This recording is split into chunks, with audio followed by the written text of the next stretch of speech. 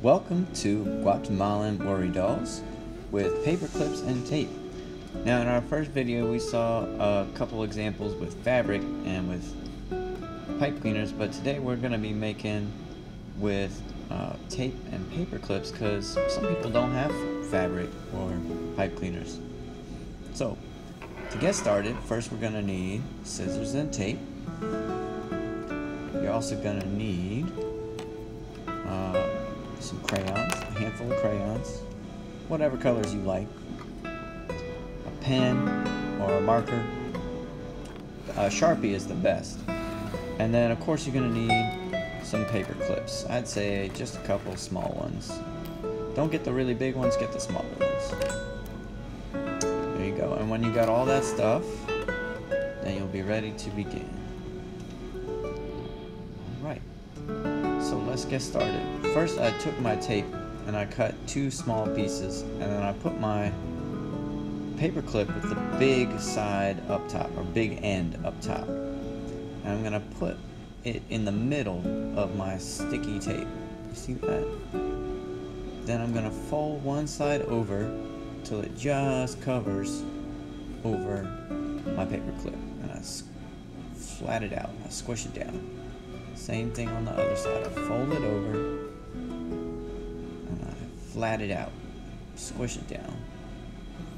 I even use this other one, this other paper clip, to kind of smooth out the edge, make sure it all sticks together real nice. I want the sticky sides to stick together. Now I'm going to take my other piece, it's about 2 inches long, and I'm going to do it on the bottom. I'm going to put my paper clip just on the top. There we go. And it's down the middle of that piece of tape. I'm going to fold it up in half again. I'm going to squish it down. Squish it down, make sure those sticky sides stick together. I can even use my other paper clip to help make sure it sticks.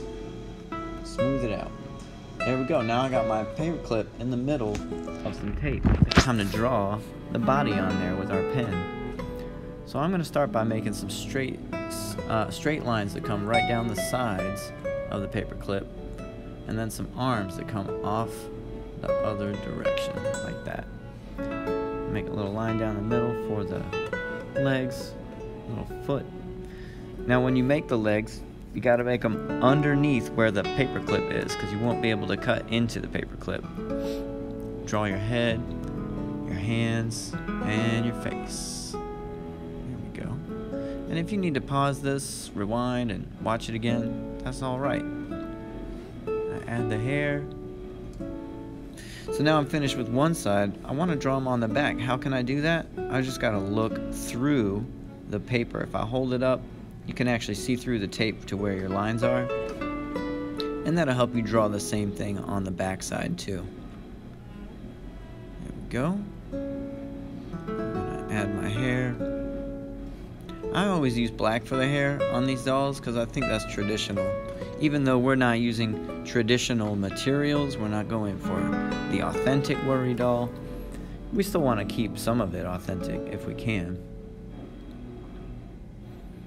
And this one I made a girl, so I gave her a skirt instead of pants, just to keep it different, make something different. There we go. There's her ears and her hair and her face.